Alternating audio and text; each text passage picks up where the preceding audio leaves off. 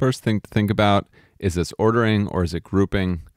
Ordering questions, you're just putting a larger group of people into subgroups. So for instance, let's say you've got 4 people and you want to choose 3 of them. You're making different groups of 3. These are all different groups. It wouldn't be different to say that there's a group CBA, because CBA and ABC are the same. That's grouping. You're making a subgroup or a subset of a larger pool. Ordering, you could use the same example of ABCD. Let's say we want to make a 3-letter code. Well, if it's a code, the order matters. And so this ABC thing can be done a whole bunch of different ways. Not that there aren't other codes that we can make with D and the other letters, but just breaking down ABC, that can go a whole bunch of different ways. So the big difference between grouping, what we have over here, and ordering over here is that with ordering, it matters where things are placed. With grouping, it doesn't. In our question, we're making a committee.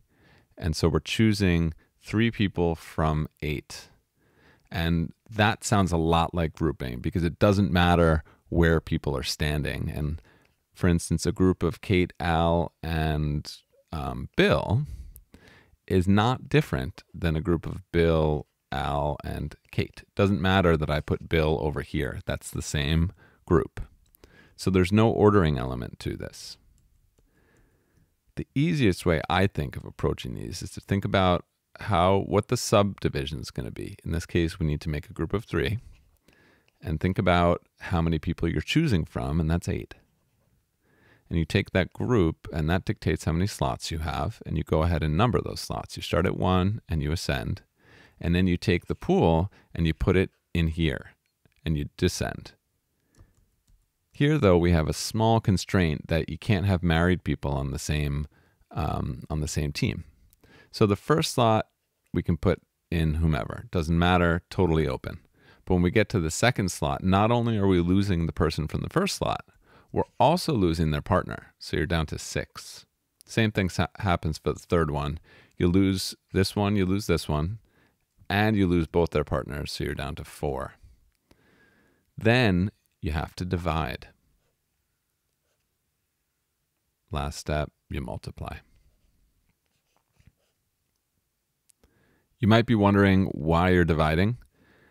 That's because the ordering doesn't matter with groups.